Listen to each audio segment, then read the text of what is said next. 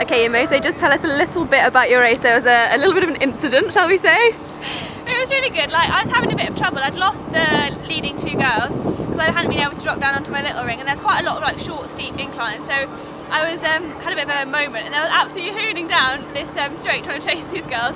And there's a bit of a wooden boardwalk. It kind of goes up and then flat and then goes over again.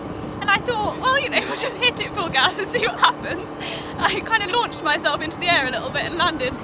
All got a little bit squirrely, and I really hope someone caught it on camera. But no, it was good. Like, I struggled a little bit, had a bit of a bellyache, so I don't know, I wasn't feeling great, but I managed to push on, push through it, and it was fine. And it was really fun actually. It was just nice to be racing, and I feel really good in my new kit and everything. So yeah, it's cool. Awesome. And just on the thermometer, how was your race today? Yeah, it was quite good. I mean, I wasn't sure what was going to happen really. Like with training, it's not like preparation hasn't been perfect, but you know, it was a nice opening race before next weekend. I guess, yeah, it was pretty good. I had a good time, so we're going to go for a thumbs up. Excellent. Thanks, Em.